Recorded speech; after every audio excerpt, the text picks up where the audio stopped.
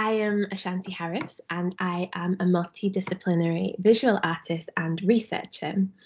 And in my work, I'm interested in exploring themes of identity and diaspora through a multidisciplinary practice. So my work sometimes takes the form of performances, sometimes it takes the form of videos, of sound works, of sculptural installations, sometimes it's writing, and sometimes it's research. And so today I'm going to talk to you about a project that I was working on over 2018 to 2020, which has been exploring the legacies of Guyanese women in Scotland in the 18th and 19th centuries.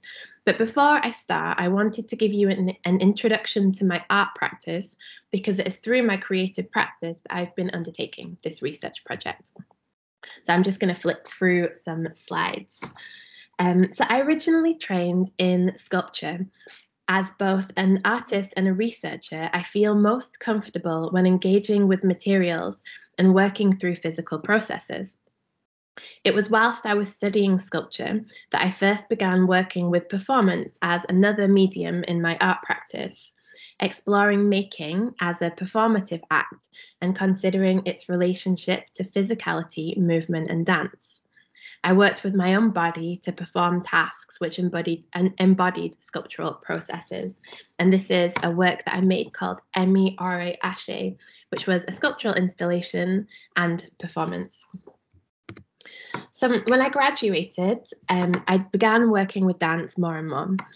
I became part of a collective called Glasgow Open Dance School, which facilitated experimental movement research with a focus on dance as the experience of movement rather than the kind of performance of movement. So GODS was about taking part and listening to how different kinds of movement feels in your body and listening to what movement can teach you. In 2016, I co-founded Project X, which is an organisation which platforms dance from the African and Caribbean diasporas in Scotland. The intention behind Project X was to use dance as a way to physically and creatively learn about history and culture alongside its contemporary impact. So dance for me is first and foremost an embodied practice. It is history and memories archived within the body and accessed physically from person to person through direct encounters between individuals. So when I dance Akpi, which is a traditional dance I learned in the Volta region of Ghana, or Duplay technique, which is a contemporary African dance technique which was taught to me by a choreographer in Glasgow, I am embodying these histories and their associated narratives passed from person to person until they reach me, and the narrative continues as I teach these dances to other people. So when I dance these dances, I am mapping my relationship to their associated histories in my body, and when I share my movement, I am sharing my personal history. I also apply this thinking to working with sculptural materials and processes. I like to work with traditional craft and fabrication practices which embody cultures, ancestral legacies, and human lived experience. And so this is an image of some sculptures I made using a technique called the lost wax technique, which was developed in Ghana and also across the Americas. So by working with this process called the lost wax technique, I was gaining a physical relationship to the histories and cultures associated with the techniques by physically doing them.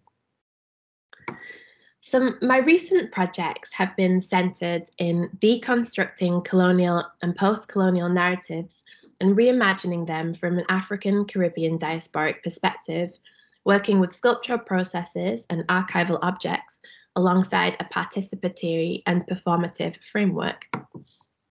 The artworks I create function as a form of post-colonial critique, challenging dominant representations of history in order to reimagine the boundaries of social and cultural norms and imagine a more holistic representation of history and culture. So, a representation which includes more perspectives. I consider myself to be a researcher, and I'm really dedicated to historical research and creating educational artworks which teach but also aim to empower communities. I wanted to start this presentation with an introduction to these different elements in my previous work, as all of them have been a continuous inspiration and influence on the work that I'm going to share with you today. So let us begin. I'm going to be talking to you about a research project that I have been working on, and I've been calling it the Forgotten Diaspora Project.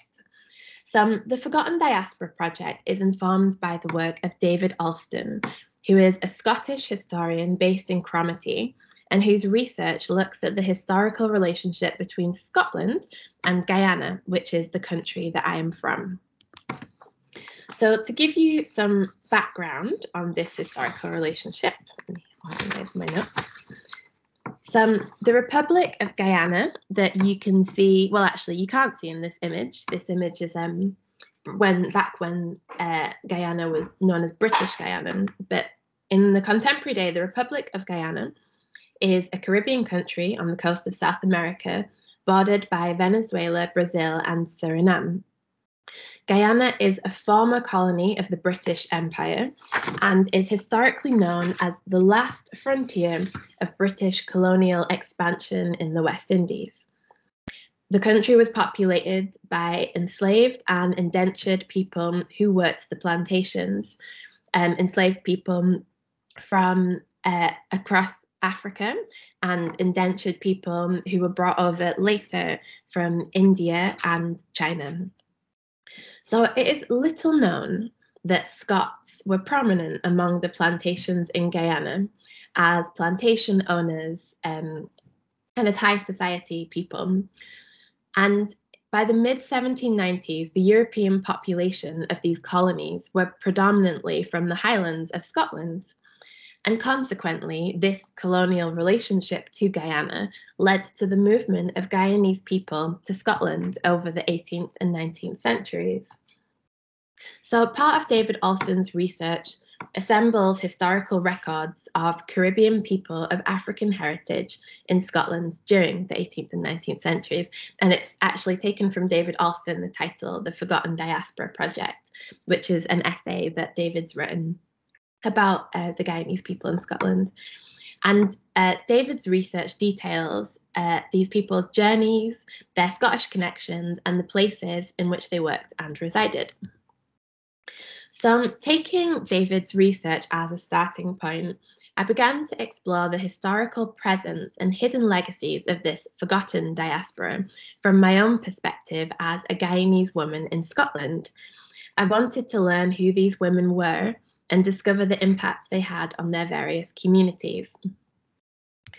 So, for most of these women, all I had was a name. I'll go back to one of the names, a date, and maybe a location, maybe two locations.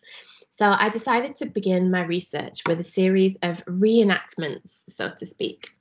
So I began by traveling to the places that they were recorded to have been, walking the routes they may have taken.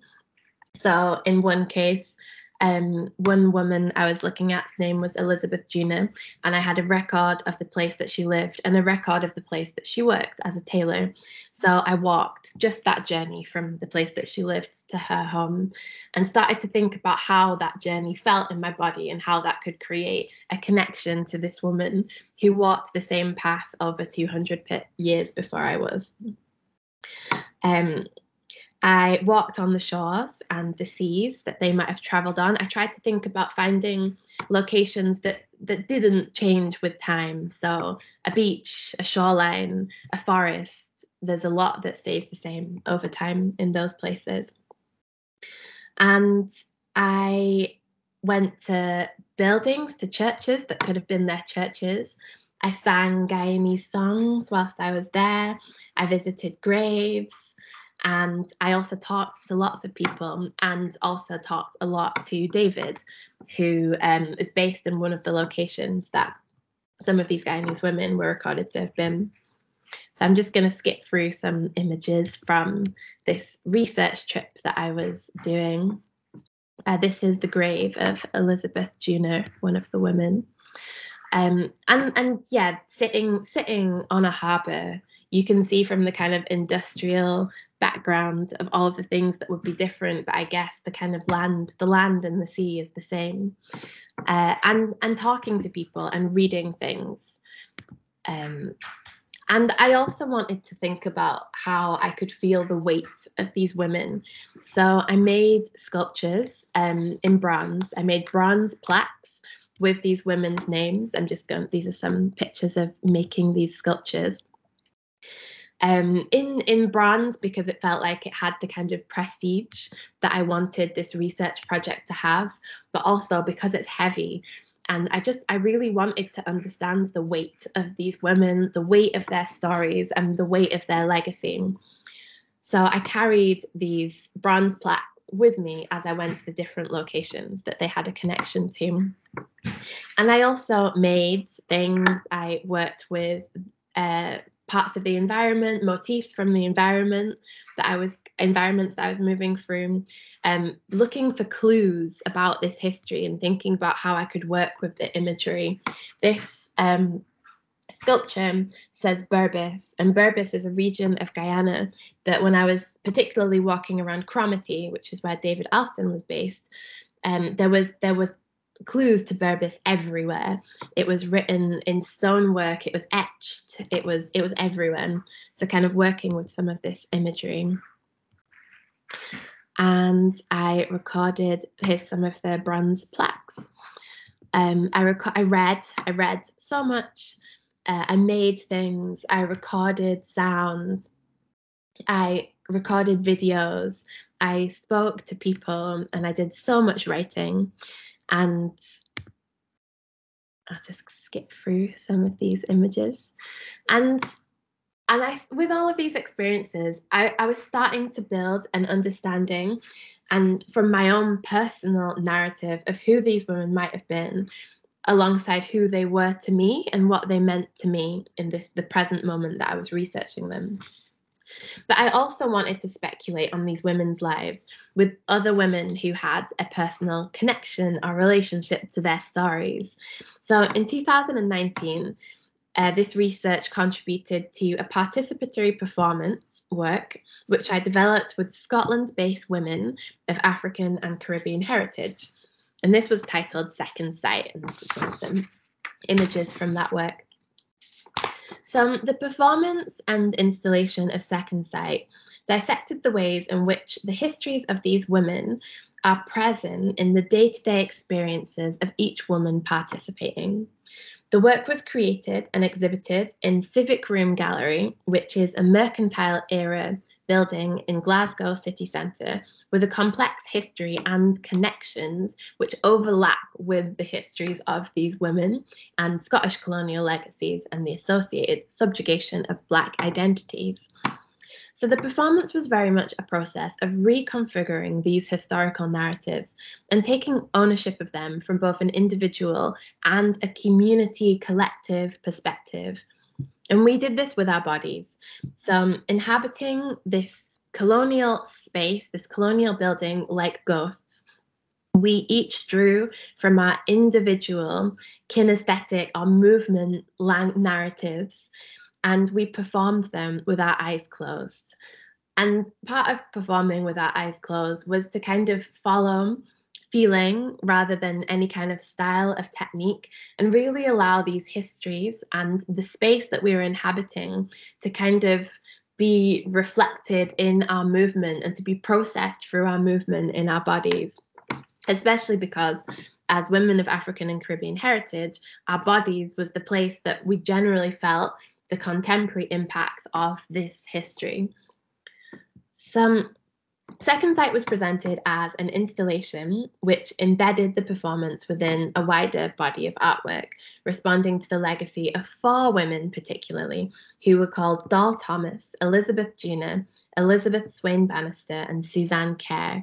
And I'm going to share a video a little bit later of 2 videos elaborating on the stories of 2 of these women. And here's some images of the performance. I'll skip through as I continue talking. In between, sorry, I've lost my train. So in between the performances, alongside the performances, there was an installation of fabric sculptures, bronze plaques, and a series of short stories which sat amongst the wider growing narrative. And in between the performances, some of the kind of sensory movement instructions that we used as a collective to kind of process some of the kind of quite complex and painful histories that were coming up through these women's stories also played into the room, so that anybody who also was feeling this kind of heavy weight of the stories could also kind of engage in some of these movement, these kind of breathing, these sensory bodily awareness exercises, and almost just kind of breathe through it. So the next outcome of this research then was an exhibition titled The Skeleton of a Name. Just slowly getting to the exhibition through these images of some of the performers. Here we go. And The Skeleton of a Name drew together all of the kind of sculptural works, writing, stories, poetries, almost like archive that I'd created through the research process. And whilst I was trying to speculate on these women's stories.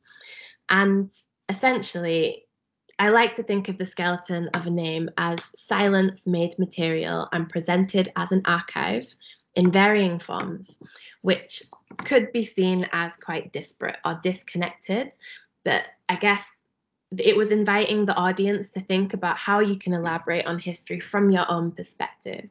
So where does your route of speculation go when you look at a sculpture, when you read a specific poem written by a specific Caribbean author, when you watch a performance, and when you touch a piece of fabric?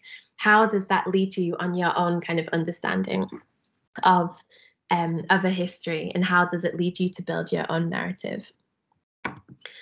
And then the kind of final iteration of this research, I made a sound work which was called History Haunts the Body, which is now being included in the Scottish National Gallery's collection as a contemporary portrait in sound of these women. So that feels like a really important kind of ending to this research project that is really important to me, that they've kind of found their place in history within, I guess, this wider historic institution. So History Haunts the Body tells the story of 4 Guyanese women who, along with their children, were part of Scottish society in the 18th and 19th centuries. Their complex histories are recounted by a single female voice, accompanied by outdoor, rural, and coastal soundscapes recorded in various locations where the women were known to have lived or visited. A soundscape recorded at Cromarty Harbour in the Black Isle provides a transportive undercurrent to the audio narration from beginning to end. And alongside these kind of soundscapes, there is a second voice, which is mine, that's kind of talking through these body awareness, sensory awareness, breathing exercises. And I guess I was really thinking about who is listening to these women's stories, who is holding the weight of them. And once these stories enter your body through the act of listening to them, what do you do with them? How do you share them? How do you let them grow? And how do you process them? So that is the end of my presentation just now. And I'd now like to show you some videos about these 2 of these women that I'd been researching to start to understand their stories a little bit better. So this is a video that I made about Doll Thomas.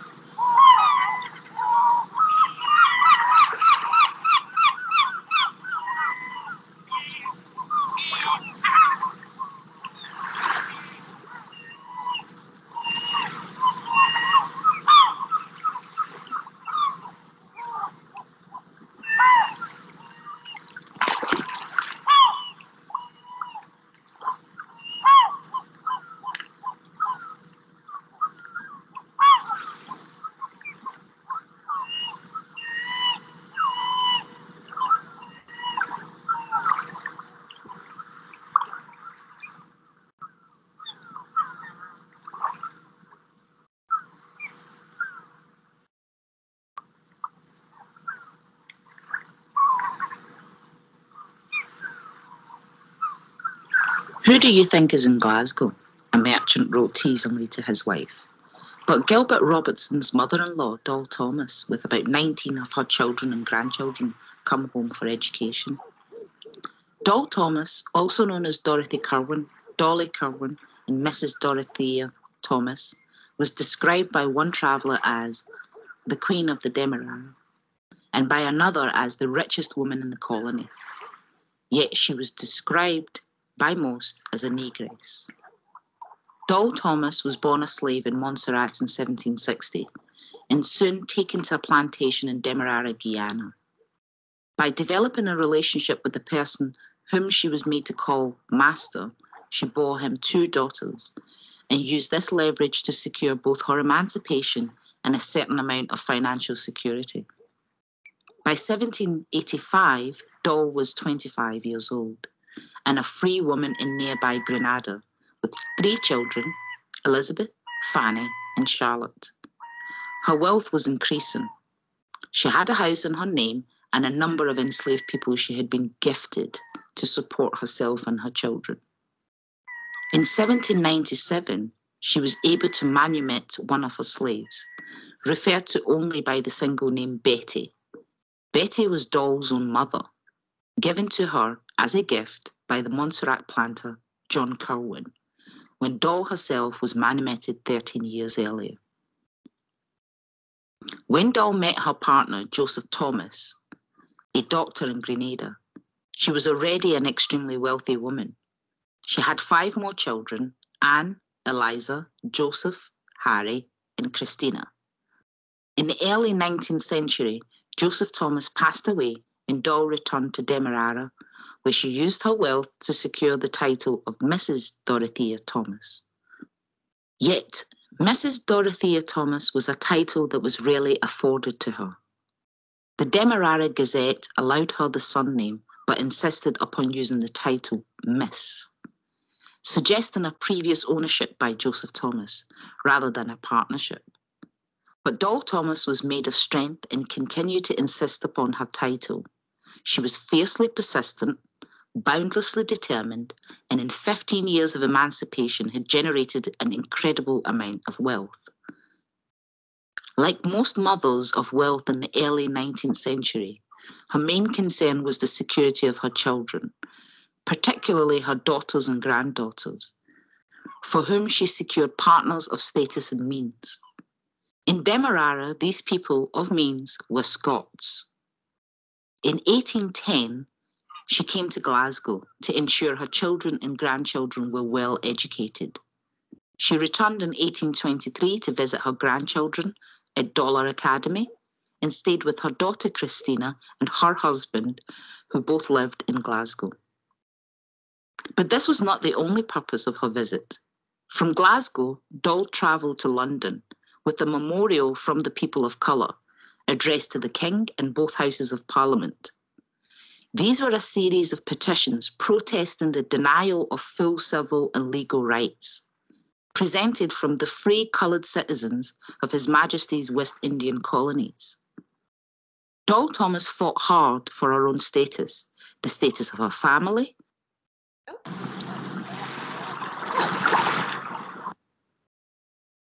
I'm sorry, I don't know why it did that. Let's see if I can jump back in. Okay, let's try this again.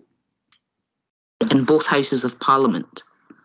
These were a series of petitions protesting the denial of full civil and legal rights, presented from the free coloured citizens of His Majesty's West Indian colonies.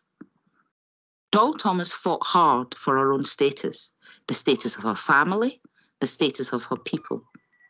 In 1837, she arrived in London, dressed with diamonds in her hair, a necklace of gold doubloons, ostrich feathers, and a skirt made of £5 notes sewn together.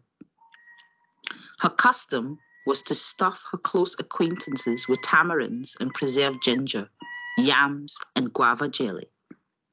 She gifted her young relatives in Britain with playthings from Guyana, pegels, calabashes, clubs, and Amerindian poisoned arrows, of which some were sent to the British Museum and may still be there to this day.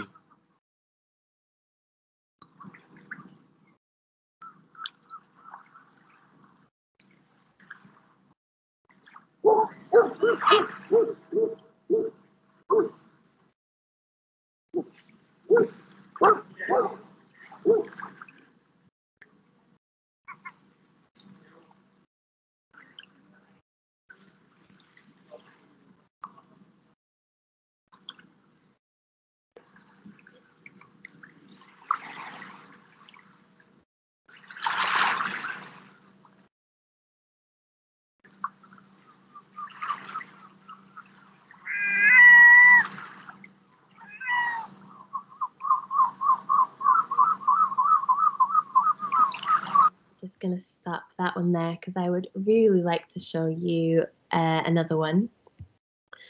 So that was Doll Thomas, who is a very particular character of all of the women that I was researching. Doll Thomas, more than anyone else, had so many references within archives because of the kind of elaborate nature of who she was and her very unique story. Doll Thomas featured in the kind of usual archival records that you would come across, censuses, kind of travel records. But Doll Thomas also, because of kind of moving within high societies, also featured in kind of newspaper and gossip columns as well. I felt like Doll Thomas had already been speculated upon at the time, and I had access to some of those kind of archival documents of that. So kind of building on, bringing all these elements together and building on Doll Thomas's story felt a little bit simpler to a certain extent than this other woman whose name was Elizabeth Juna, and I will play you her video just now.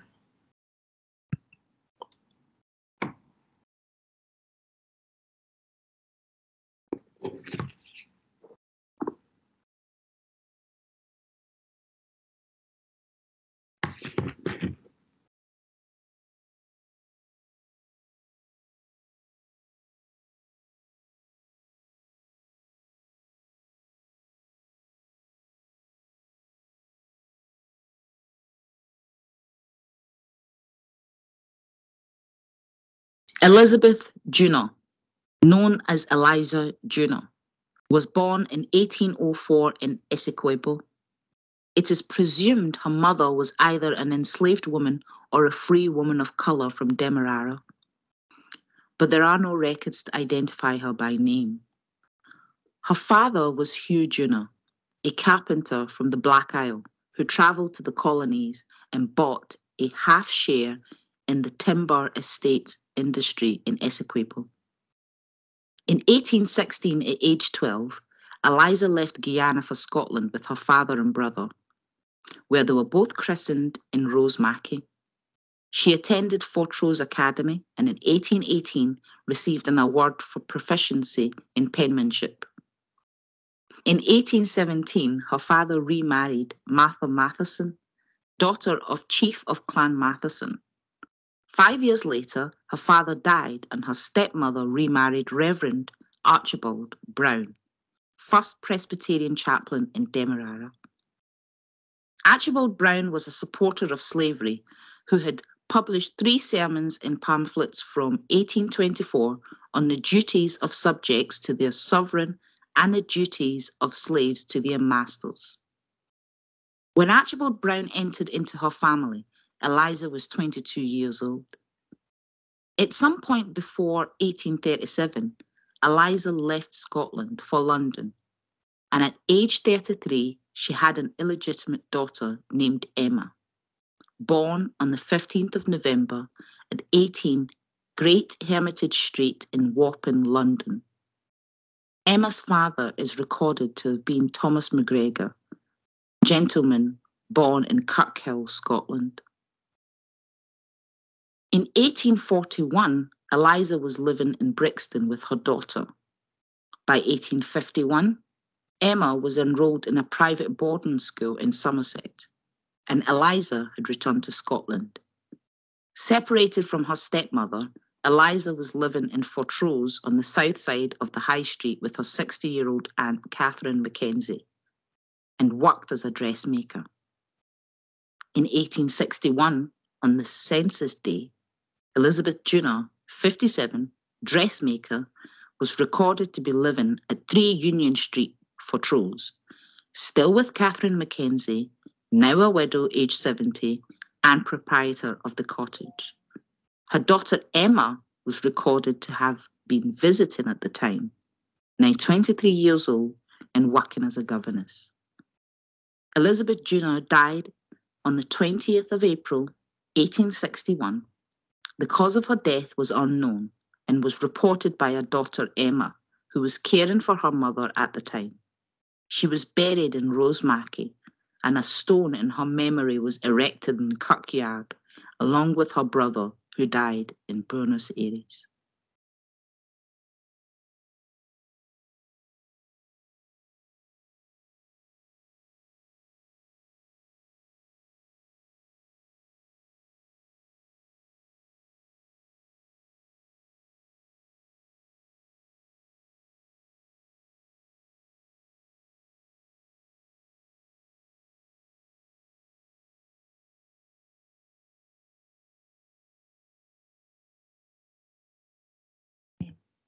Stop sharing. So Elizabeth Junor's story, I really like Elizabeth's or Eliza's story in contrast to Dol Thomas's. In terms of thinking about this idea of legacy and what we understand as legacy, Elizabeth Junor lived her life, fell in love, had a child, had a job, went to school, won an award for penmanship. Like, I guess the kind of everyday reality of her life, I guess it's not something that people would necessarily think of as legacy, but knowing that she existed and that she did all of that she existed when she did, and also in those places as well in Scotland, that is really Elizabeth Junor's legacy. And that was something that a lot of the women that I was working with to kind of elaborate on these women's stories really kind of held on to, that kind of feeling of, I can't believe they were there. I can't believe they survived. I can't believe they existed with a stepfather who was a supporter of slavery and a mother who was an enslaved person. And the fact that all of that all of the complexities of her story happened and she existed, that really was Elizabeth Junor's legacy. And all of the same complexities are present in Dol Thomas's story in really, really different ways. And I really enjoyed to kind of put them side by side and think about them with other people. And I guess think about how the speculation of the stories continue, even after kind of stopping working on this research project, every time I return to these video works or the sound works.